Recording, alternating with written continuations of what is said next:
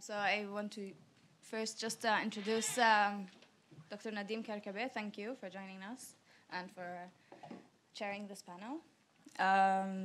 Just to introduce Nadeem to those of you who do not know him, Nadeem is a postdoctoral fellow, Martin Buber Society of Fellows. He is an anthropology and cultural studies lecturer at the Hebrew University in Jerusalem, and he is also an editorial board member in Tohu magazine. So thank you very much. So say and ask, of course. So just to throw a few ideas of what we've been having and for you to perhaps relate to. We touched on some central issues in independent cultural production of ethnofuturism. I'd like to ask you to discuss or comment either the different social contexts that underlie expressions of Afrofuturism and Arabfuturism, the divergent preoccupation of Western science fiction with technology and alternative non-Western ethnofuturisms that aim for socio-political change, the impact of contemporary imperialism, neocolonialism, and representative democracy in its current form on collective history, and of course the utopia-dystopia divide and the possibility for gray or perhaps a colorful dwelling. I know this is way too much to say in 10 or so minutes, but this is just to repeat some of the, sorry? Break it to points. And think about political imaginations. Would you like me to start with my own question, or would you like to go on first?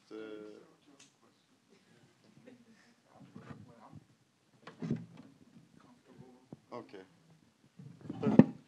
Thalia, would you like to start with, because you have something concrete to present? Or? You can go ahead with your questions. Yeah? Okay.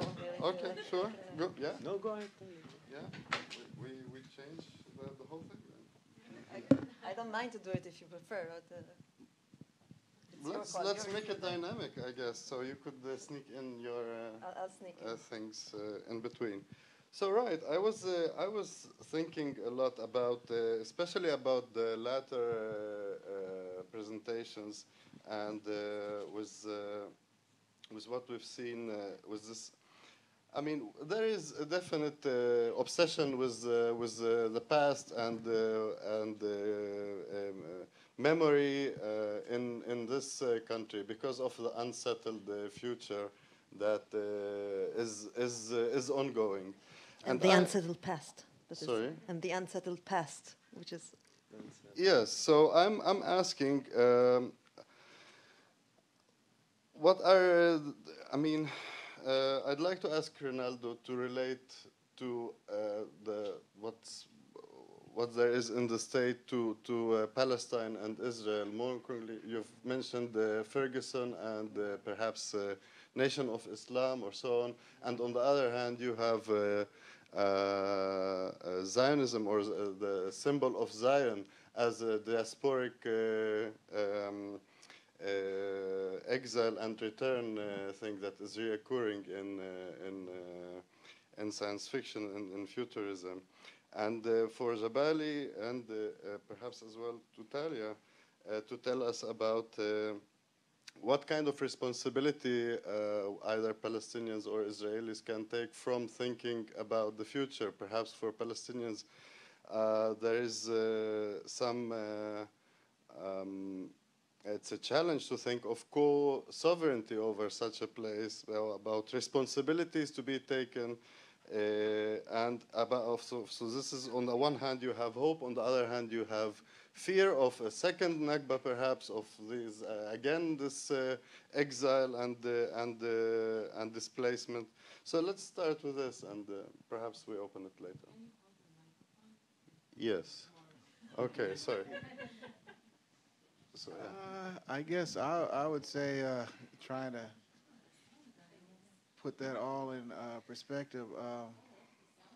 As another writer said, that for the African diaspora, the apocalypse has already happened in terms of the slave trade being the basis of capitalism,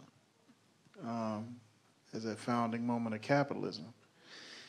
And there are always, I think, dystopia and utopia are going to accompany each other. And how this tradition relates to this region, I think of two individuals, and it's tied into both the idea of a Jewish state and Palestine. For example, I would say the utopian aspect of it, if you talk about the first half of the 20th century or the late part of the 19th century, someone like Theodore Herzl would have been a contemporary of somebody like W.E.B. Du Bois. When they start his idea of Zionism that he forms in the Jewish diaspora, and Du Bois and others starting the first several Pan-African congresses until the Africans themselves, following during the anti-colonial struggle, then take the leadership in it. And in the second half of the 20th century, where then following World War II,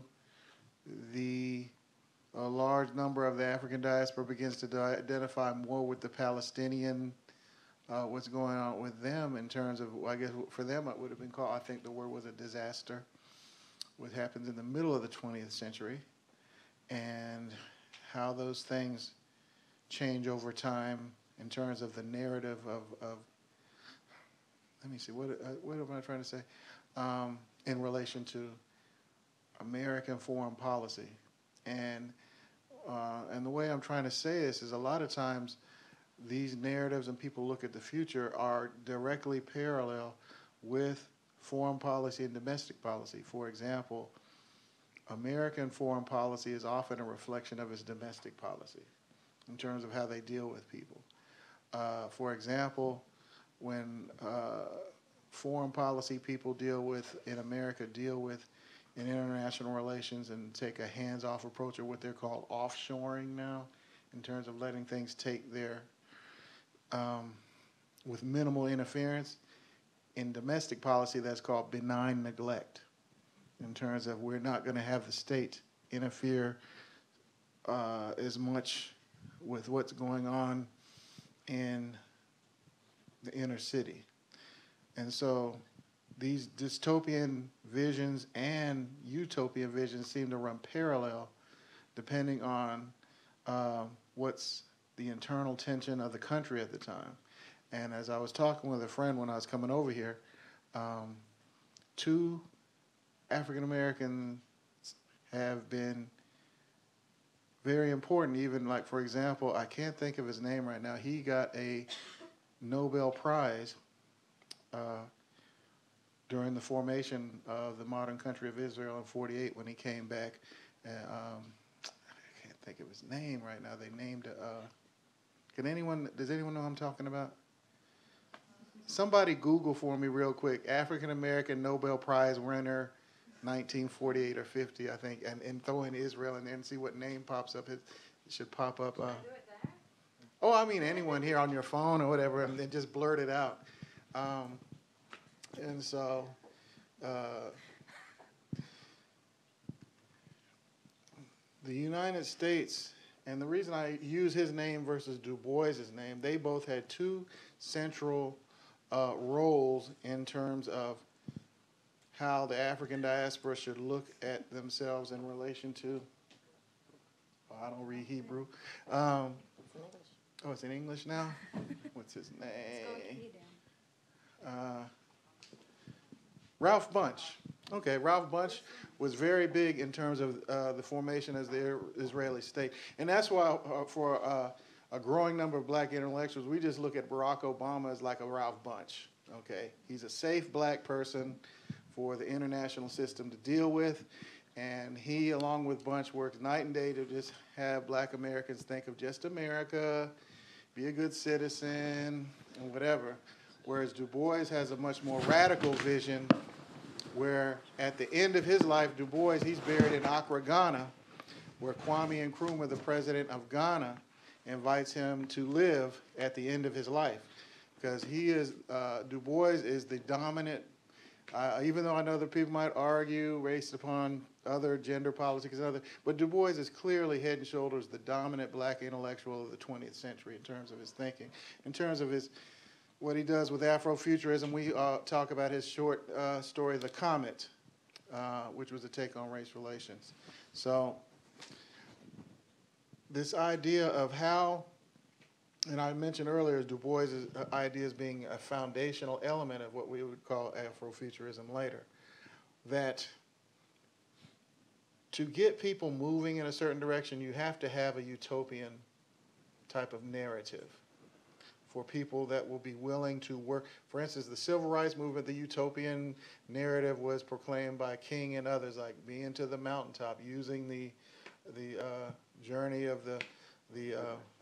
pardon? The biblical narrative, talking about been to the mountaintop. He knows he's not going to get there with the rest of them, later dies.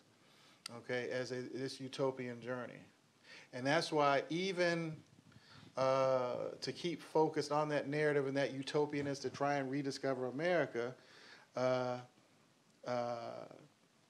Obama, when he's getting ready to run for president, tries to call us the Joshua generation in terms of, okay, we have our freedom now, I guess we got to go burn down some cities or something, or find our American Jericho, or whatever to deal with. So he wants us to keep fighting to try and reform America. And so whereas the Afrofuturists are like kind of done with being limited to the American project, you know. And the Christian. Yeah, the Christian aspect of it, because you know that's of a declining influence. And do you feel there is in this point 2.0 new directions, perhaps to Africa or to the Arab world or Islam? And the 2.0 wave, like for a lot of Afro-riches, I'd rather be a dual citizen. I'd like to be a citizen of the African Union and American citizen. So I have a way of getting out of the country in case something goes wrong in America. I can, you know, I don't have to rings a bell to rings a bell to some people. You know, and so for example, when I was in Africa, there are increasing discussions of this idea of dual citizenship, and in terms of development and some other issues, and it has something to say where I think in the context of globalization, prior generations of various diasporas in the West, similar to other groups or other experiences. I remember studying the history of other ethnic groups in Europe. And to put it in a nutshell, I'm no longer interested in trying to prove I'm good enough to be around white folks. I have a Ph.D. I am the daughter of educated parents. I have a nice living standard. I can spell their mother's name. I can do quality research. And I'm just no longer interested in trying to help them understand their insanity in terms of the way they've constructed American society. I'm bored with that. I want to do something more interesting. And that's probably where it is. I think the thing is, also, as one of the things Plekhanov talks about in art and social life, why should I attach my wagon to something that's clearly in decline? Okay? The West, in a lot of ways, is intellectually worn out.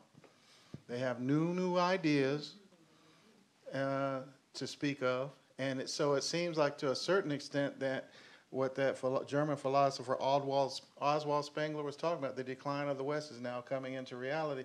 I'm not so sure it's a decline as much as everybody else is rising. Okay? And so they're no longer the only game in town anymore.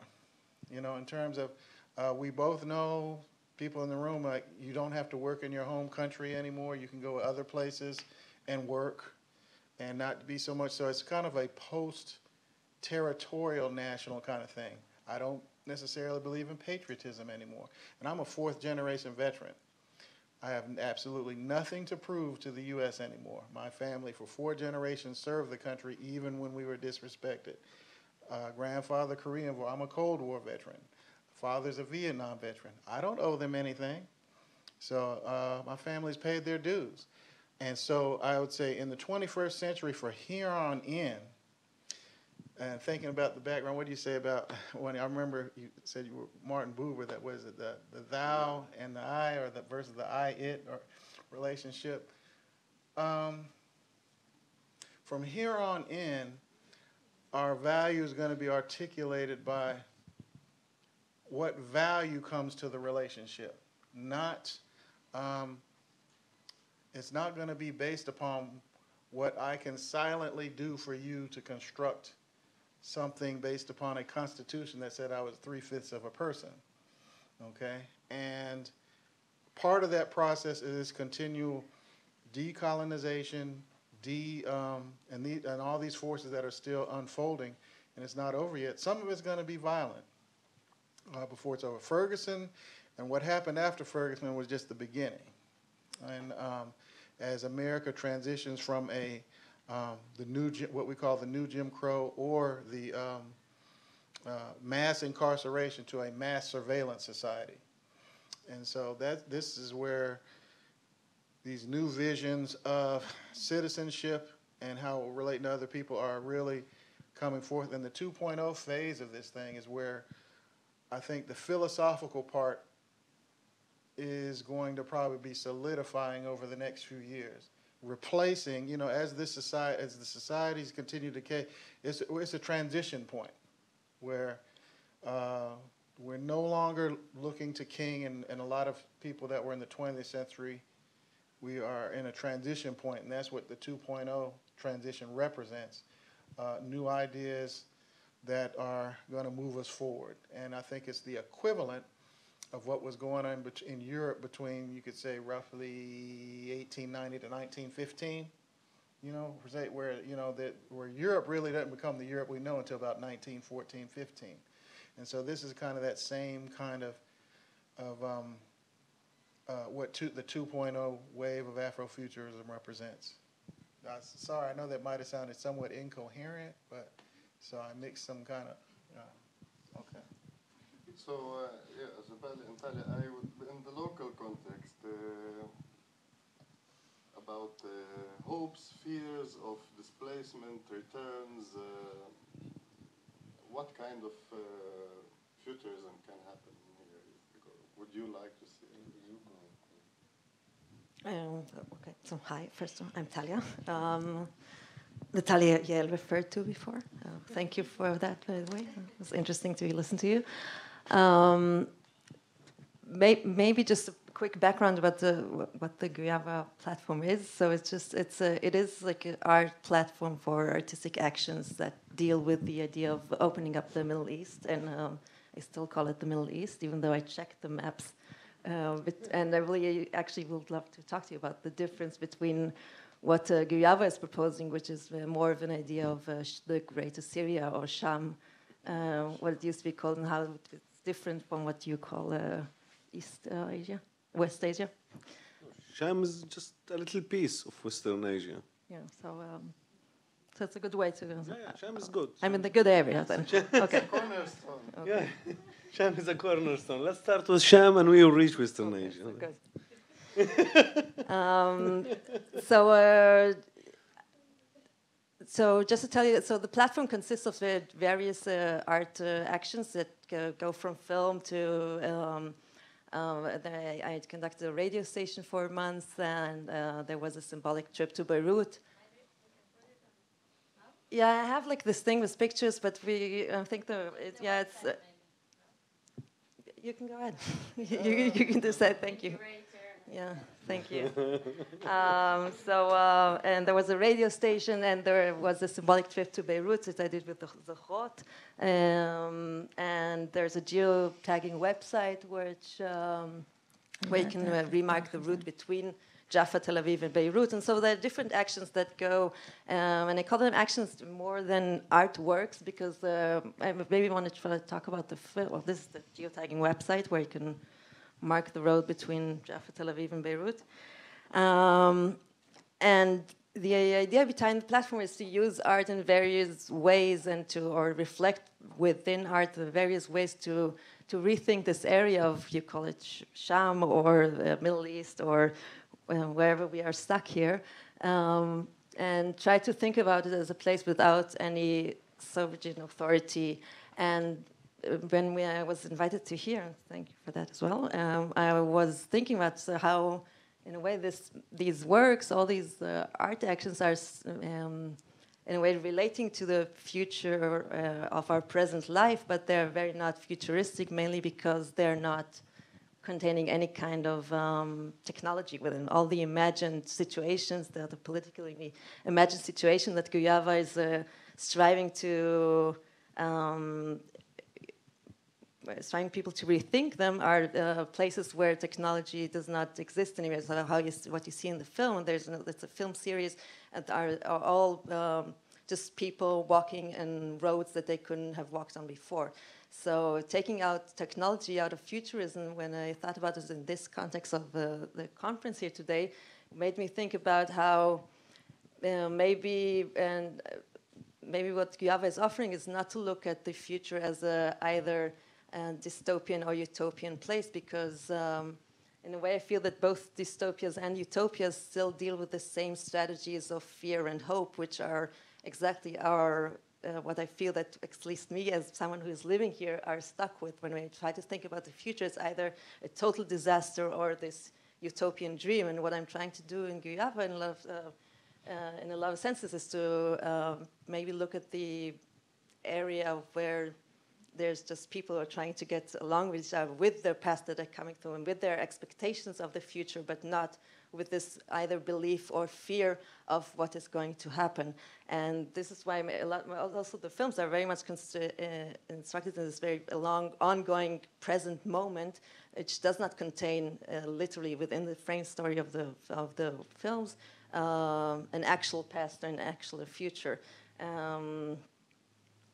So I don't know. This is maybe my take upon these ideas at the start of it. And maybe just because of that, a lot of the actions are and the film, also the film that you saw, Sham, is not in a way it's not a narrative film. So these are all characters who were invited, or people who were invited to take part in this 24-hour action, which they didn't know exactly what's going to happen. They knew, and they came as themselves. So Samira, that's the one who you pointed out, who did not enter the truck eventually, but she stayed along to look what's going on. But they were all asked to come as who they are at this present moment and just try to, in a way, physically even figure out how they can relate to each other at a certain point of time. I don't know when to start or to what point to relate first, but maybe, I think I wanted to maybe to relate to the thing about thinking the past, or what past is present with us at the moment. I think it's in a way, it's very interesting to think about the past as a duration, in a way. Because things that we know, if we know about things from the past, then they are with us now here. And I don't think, maybe, I don't think people here are interested in the past enough, or in a way. And I think we differ by what kind of past do we want to keep with us? In what duration are we? What's in what what's with us in the room, and what kind of past is very different. And even regarding a political, I would like to call, I used to call these kind of projects, or the projects presented by Yael, I used to call that a political imagination art, because it's really and I used to believe in it more. Let's say even and I used to believe in its relevance to the public space and its relevance to creating new imaginations and with the relation between human conditions and public spaces and ways to imagine the future. But I think this idea of that we have different pasts and the idea of like how much do we want to fix this place, you know? Like I don't think we are all like interested in fixing this place. I'm not interested anymore in fixing this place as much as I was, like, for example, 6 years ago. And I think this, like, you need to have some kind of an affiliation to fixing the place, or even seeing it as, you know, seeing yourself on the ship anyhow in order to, you know, maybe it's just an illusion and you're not on the ship anyhow. And people are seeing you on the ship, they're saying, come, help fix, but, you know, you're standing on the shore and there's the sea between you and the ship. And it's just an illusion that you are on the ship anyhow. So it's, and in this meaning, I think that's why we're still thinking like I think, like to put another comment and then maybe try to relate the two.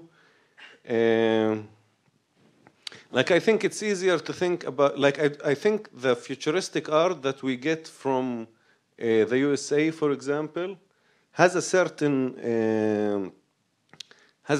notions of people living in a big metropolitan as individuals, but not rethinking all the infrastructure again, you know? Like it's, how did you say before? Like future is here, but it's not it's not equally divided. Yes, unevenly distributed. Yeah. And using your ship analogy, they always say in America, oh, we came in different boats, but we're all on the same ship now. Yeah, but black and brown people, we're the people on the Titanic in the steerage section as the ship's going down who can't get up to the upper deck fast enough. While the wealthy, that when this all crashes in, they got their little boats to either go into space and be in Elysium or be in gated communities. Yeah. And so that's why, as you're saying, they did a survey. There's a decline in patriotism in people under 40. Even young or white people are losing interest. They realize that everything that they're taught in school is being invested in whiteness. White people are now outpacing everybody else in terms of a lot of health disparities now, in terms of whether it's use of opioids. It's like, it seems like the whole country is getting ready to, like we're all going to become drug abusers now to deal with this craziness. So, yeah, just concurrence. Sorry for interrupting. So. Yeah, no, it's but I think it's a certain world, you know, like to live, because then you're in a, like it certainly differs, you know, there's,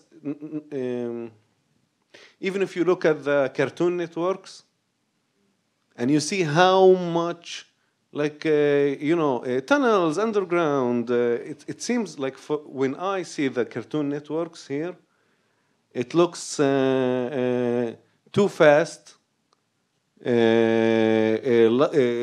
not coherent.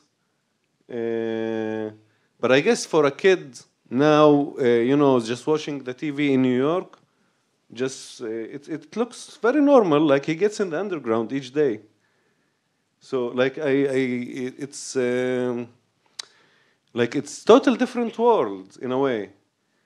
That's why I think, and in that sense, I feel that Western futuristic art is like, that's why I think it deals more with lots of technology, because the human condition are taken for granted in a way.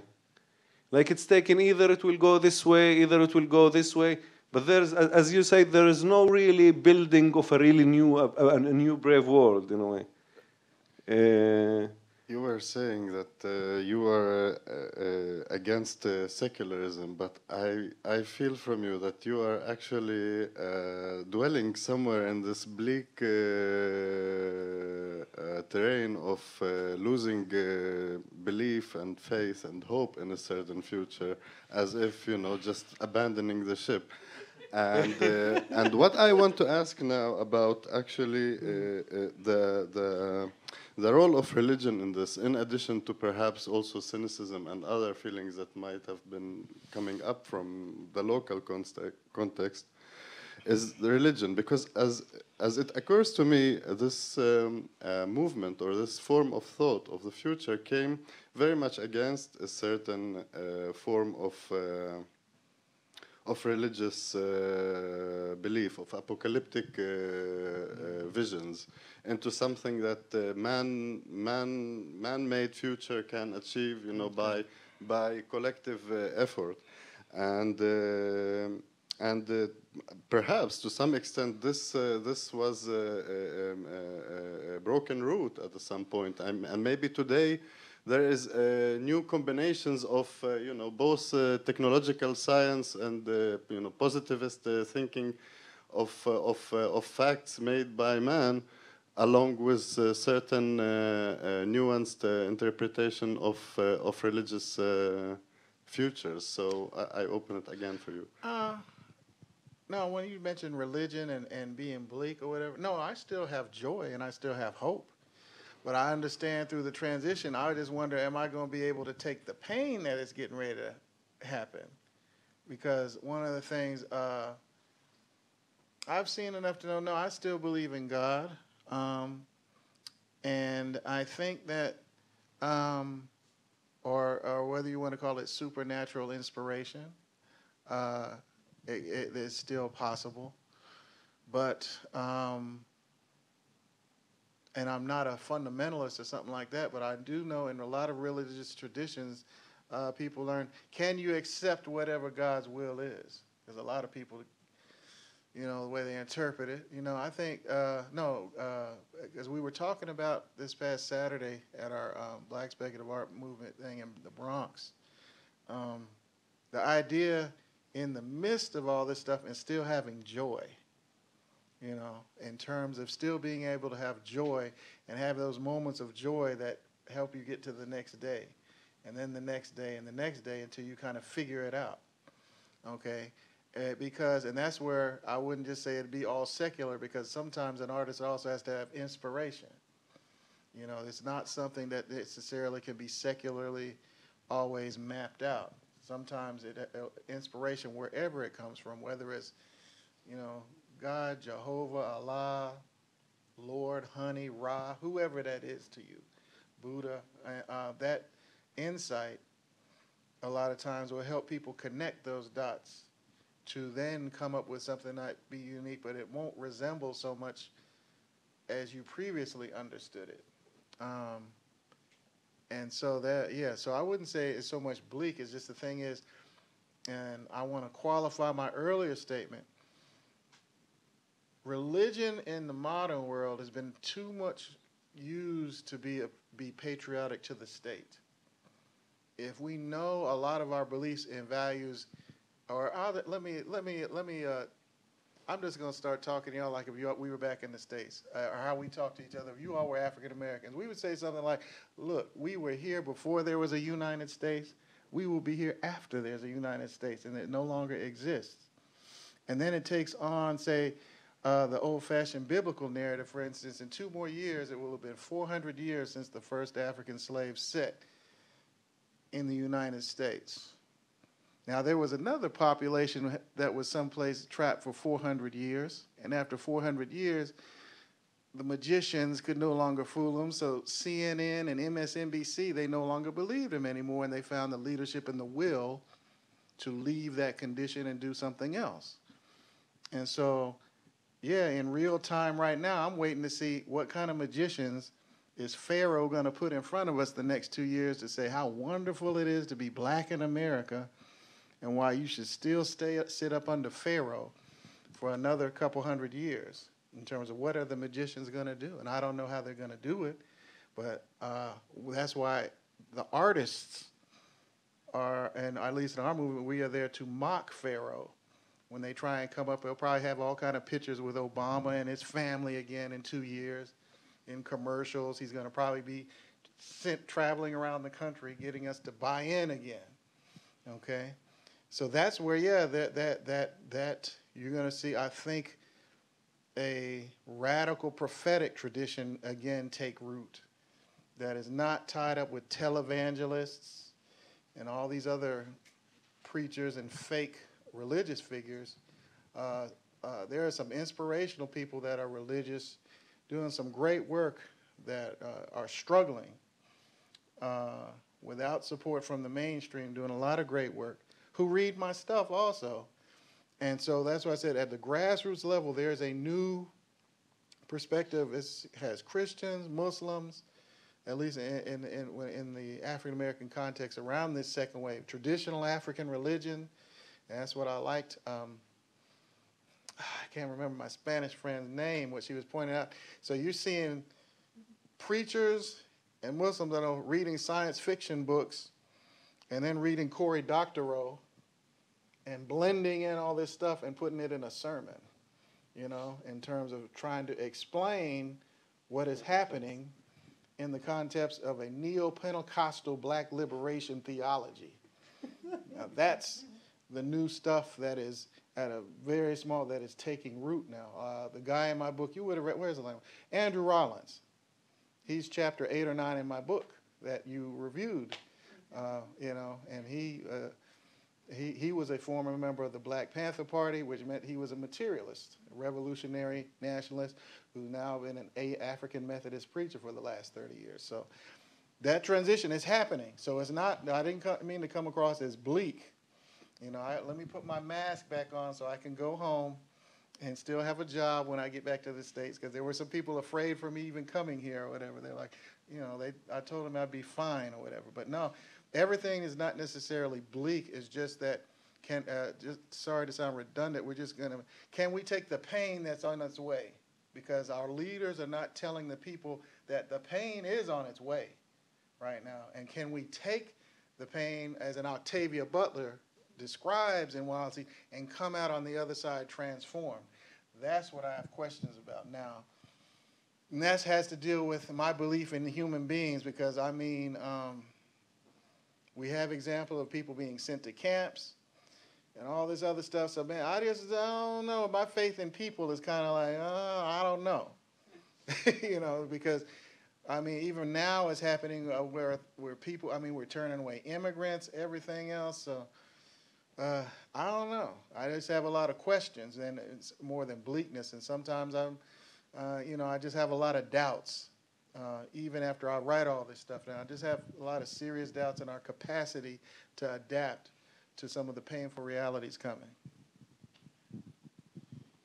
It was strong words, I must say. You remind me a bit about the kind of discourse we have here among Palestinians in relation to time and space. We've been here, we'll pass through, and so this kind of yeah. Not just referring to that thought about that we've been here before and we'll be here afterwards. Which is again an assumption that I'm trying to practice in Guyana, that people are going to be here after Israel, after Palestine, before Palestine. After saying that, I just remembered that actually you could say the same. Yeah. Yeah, that's why I said the apocalypse for us has already happened. You know, already the worst that can be done has been done. So we'll survive whatever's going to happen. We might not like it, but you know, and we'll just adapt to it, and it's going to look something like out of an Octavia Butler story. You know, right now I guess our competing visions of America are Octavia Butler versus Heinlein, Stormship Troopers. You know, in terms of authoritarianism at the moment. So, you know, so yeah, that's why so many people are using sci-fi, and I don't know what they're doing in Israel, but in America, political leadership now are actually having meetings around on the conservative side. They study Isaac Asimov and Foundation series to understand decline and rise again, the Foundation Empire and so forth. And the left, they're reading Butler, Margaret Atwater's The Handmaid's Tale, and all this other stuff to try and figure out what's going to happen. And I think on a parallel thing that explains also, you know, the religious fundamentalism and stuff, and that's why I think like when I meant the ship, I meant the Israeli ship. I think, you know, not the. But that's why I think there is a need for new heroes, you know, like that's why I think there's a need for a really dig in what in some other perspective. Like I don't think, you know, like that. Like I don't care. Like I care more for a larger vision in a way. And of course, all of what I said is, you know, critique on Western secularity. But of course, I still, you know, want to practice that. And of course, I see myself still as having some a leftist vision in many ways, but like I just don't think futuristic art should be how can I say it? Like I don't think it should be a functional, a very near future functional thing only, you know. And it should only use the terms of, you know, being a polite Democrat and saying, "Oh wow, I love you all. We were gonna have a great future together." No, we might not have a great future together. Like you know, this is that's what I meant. That I don't need this. Like as in my political life, I might care more for it. You know, but I feel weird when it comes to creating visions in art. You know, all of this feeling. Like I can understand it as a political need, but you know, but but I feel that putting it in the art field is actually castrating it in a way. You know, like it's taking much power from it just by putting it in art festivals. Like I want the political vision in the street and the art festival free from political visions in a way, yeah? It's like, doesn't mean that I don't like political art, but I mean like, you know, I want, because all the restrictions is, and even when you look how people imagine here, yeah? All the imaginations happen, like let's see one Israeli art project about living in an Islamic state. Okay? Yeah, let's try imagine that. Like why the hell? What are you afraid of? Do you think Westernism will be always here? Like what kind of visions anyhow being, you know? It's like we're creating, it's all the time restricted in a very, like fear is there, you know, and I'm not saying, and we talk about pasts that lots of people in the area don't have them, you know, because lots of people around us just think about past differently. Lots of people around us don't think that the modern time started, you know, in the decline of the Ottoman Empire, then came the British, then was the colonial era. And then the Nakba happened, and like all of this discourse is like some of the people think about history, time, space in a different manner. And you know, like that you don't need, like, you know, and this place is crazy anyhow in this thing. So I think sometimes, like what I meant is that sometimes instead of being visionary, we're actually restricting the boundaries of what's allowed to imagine, what's allowed to be imagined, in a way. Now, regarding the Arab world, I think, you know, I think there's a whole, like, there's a real lack of new heroes. Like that's what I meant. Like I think regarding the Arab world, I think there's a huge opportunities to do really good Arab futurism. And I think it's not by chance that it's like you'll see much less political imagination works in the Arab world, and you will see attempts to deal with futurism, with the feeling of dissonance, estrangement, which I think more free thing than all the time imagining, finding the solution for the political situation, you know? Because, like, I think the estrangement, the dissonance, the imagining the future in a much bigger picture instead of finding the solution for the for the political problem we're stuck in a democratic way, because this is always like we always find solution in a democratic way. I think that's needed in a way, like that's missing for me in a way. That's what I was trying to say.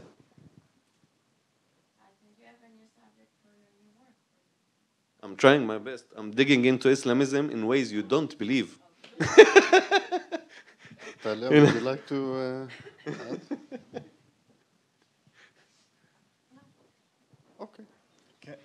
Man, I like what you were talking about. I talked to a friend of mine who's really into this theoretical stuff, and then she asked me, well, how do you figure out playing out this revolution or whatever, and just in terms of who you are?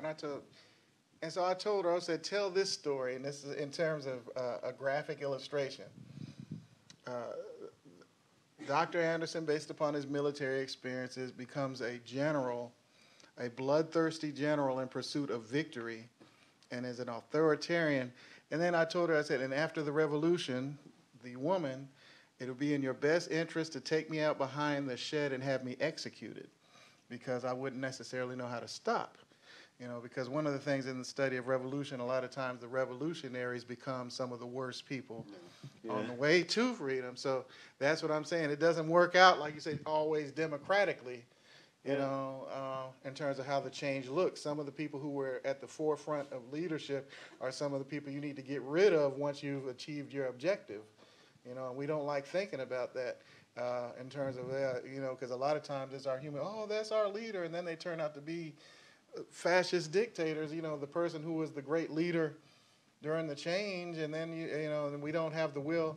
One of the things when I did my dissertation on the Black Panther Party, and I wrote this, and I think I had people ask me, I said, really, for the Black Panther Party, it would have been better if they had executed Huey Newton at a certain stage of their development, because he ended up hurting the party in the end. And really, the better vision would belong to somebody like a George Jackson at the end, towards the end, before the party declined. But because they had this utopian romantic impulse about Huey, they couldn't bring themselves to execute him. And so they let him run the whole thing all the way down and to the ground. And that's, you know, so that's why, yeah, just kind of second what you said. There's going to probably be some authoritarian mixed in with some of this. Everything's not going to be democratic during the change. Some of it's going to look real harshly authoritarian, because you don't have time to politically educate everybody, to have a political education shop. The most annoying thing about the whole Ferguson movement, remember, when all these people out of town come, they go in these churches and they get in these little talking circles, you know, to talk about, The Wall Street thing. Oh my God, it was so ridiculous in terms of how it looked sometimes. So, yeah, social change is sloppy. I mean, it's not neat. There's no neat dialectic to reason your way through it. I would like to ask the audience whether you'd like to have a question. Anyone? Yeah? No? No? Yeah? Yeah, we'll take two. It's better because of the...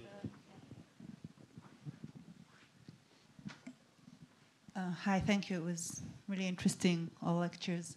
I was wondering, maybe you can refer to a notion that went through all your talks today, which deals with history, and I think all three of you, talking about the past and the future, mostly referred to history as a linear way.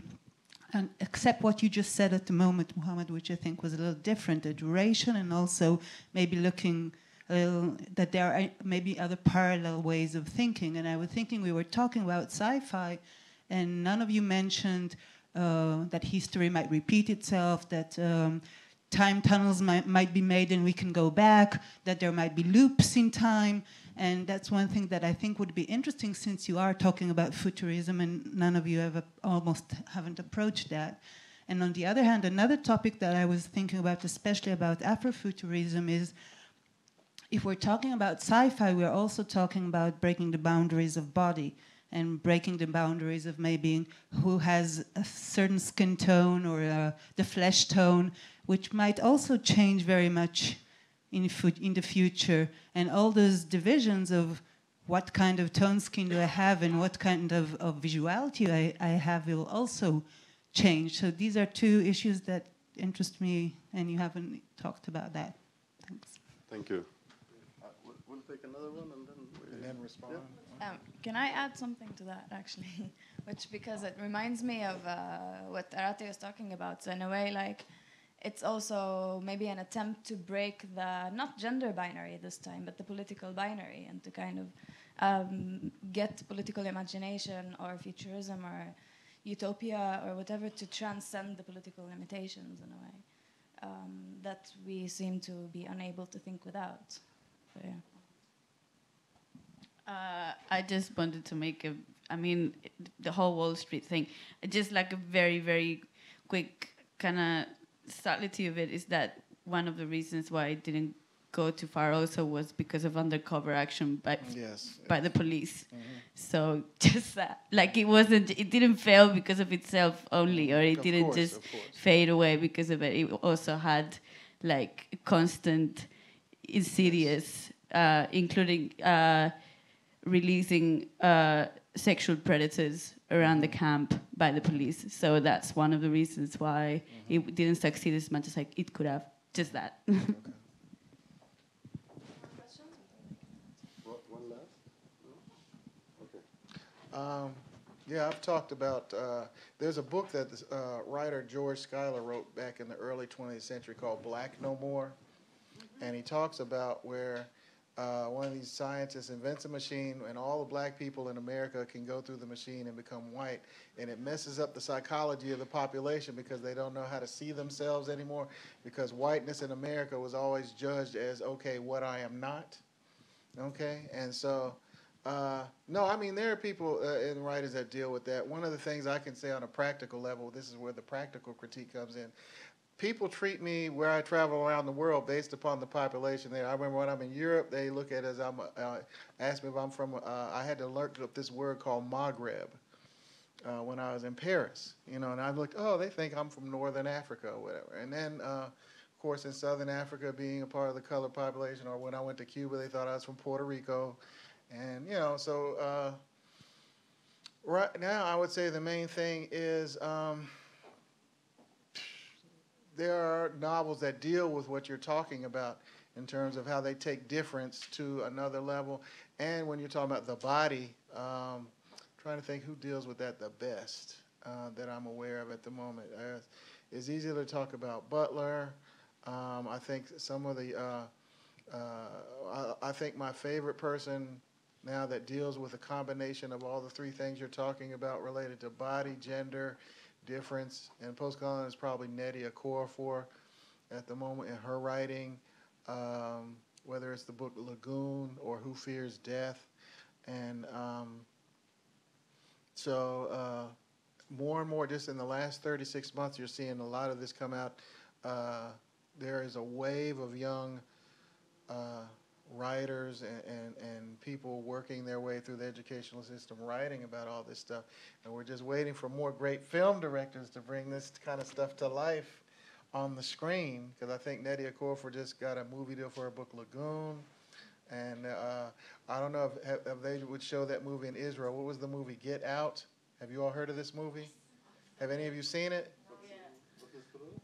it's a movie. It's called Get Out, which is kind of like it's a combination horror, some little bit of sci-fi, and culture and politics, where it's kind of like they took the daily life or whatever and cast it in those terms.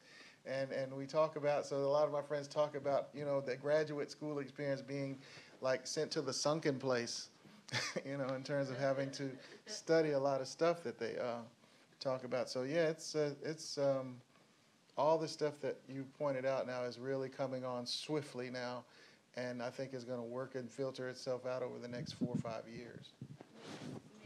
Maybe a good example of thanks. A good example of the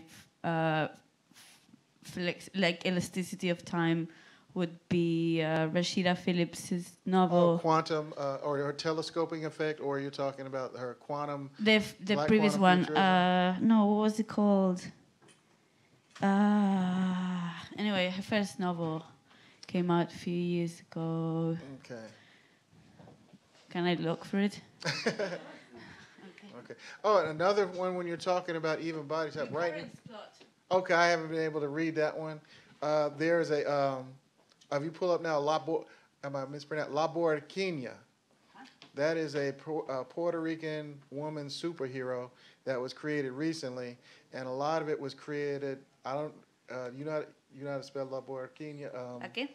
Okay, Borquina, La Borquina, and she put her in. La Borqueña. Yeah, La Borqueña, and that image should pop up. It has emerged as a unifying figure in the Puerto Rican community because that country's debt crisis. There she is, because we had our speaker. She has become like the hero for the Puerto Rican community. All right, in terms of how it's really caught fire here in the last 6 months, and the creator of La Borqueña was talking at our Bronx event here recently about the idea as the gentleman here pointed out, the need for new heroes and new concepts to pull us forward. And because that's Puerto Rico's in a massive debt crisis right now, and she's becoming, for a lot of the young Puerto Ricans, a rallying cry. And that's the power of an artist, you know, in terms of taking a situation, creating something, and attracting people.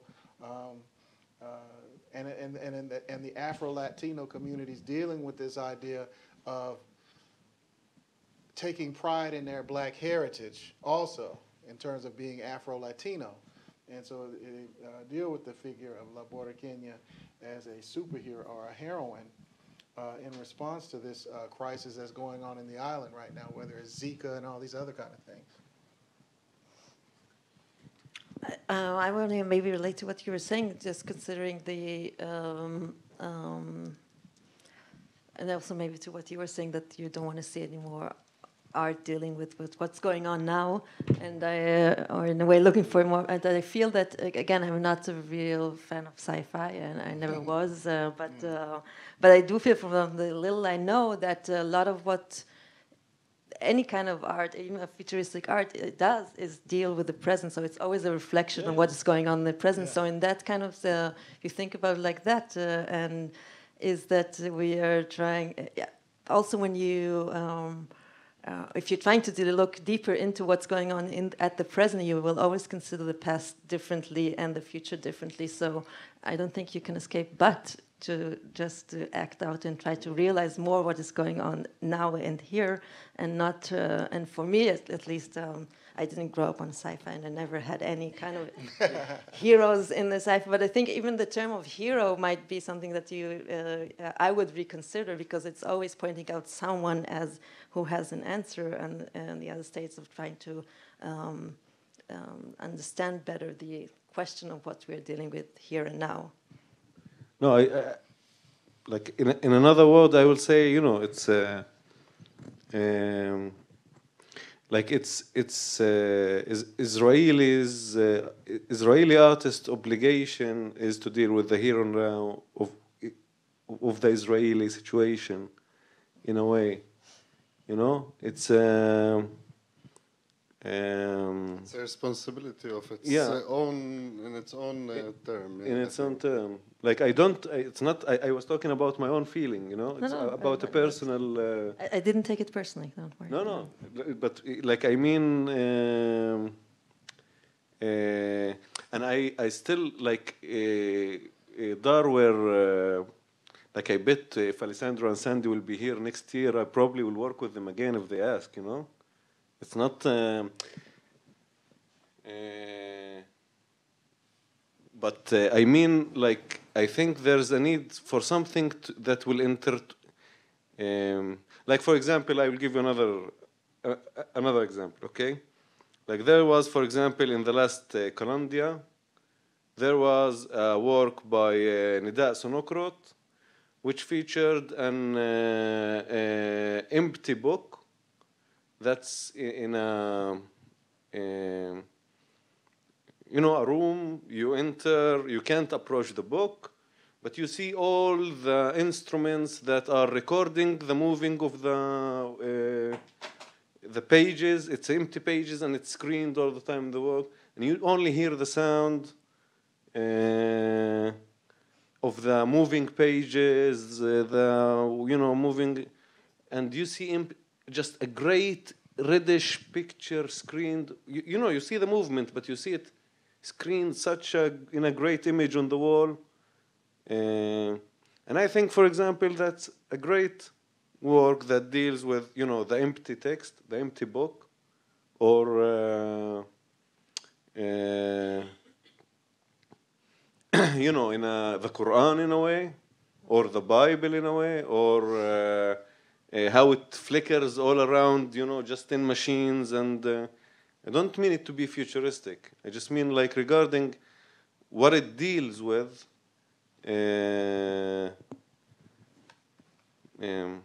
Like, I don't think it should deal with, like, this work deals more with the situation in many ways than and it doesn't have to be in a